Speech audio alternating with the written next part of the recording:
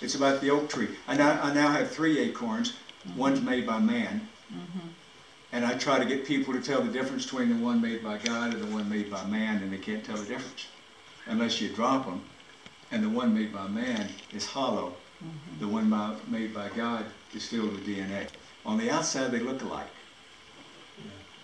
So be the Christian life.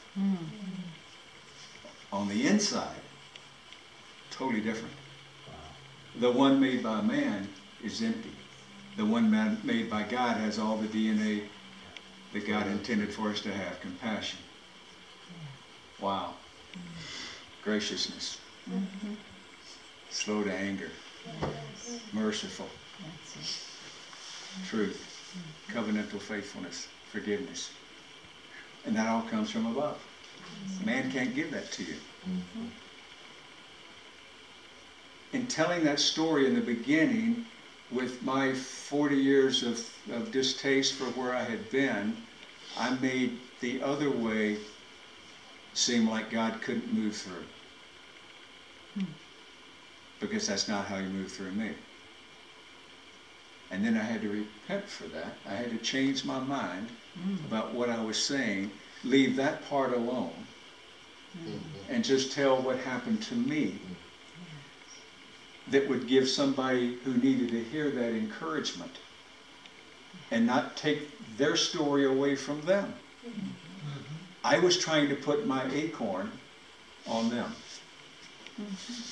It went from a story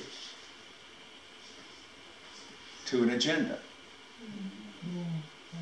I had to back up, start over, tell about the acorn and what God did for me and helping me understand his DNA, that I didn't know how to imitate God.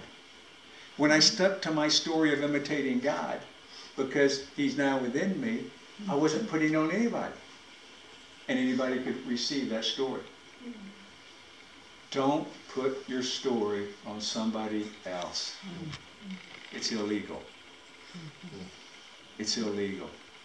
Wounds people, hurts people. You know how we all have the same podium? You know, I'm a Wimberite, and all of us who grew up as pastors in him, you know, you could tell we were Wimberites because we all had a podium that looked just like his.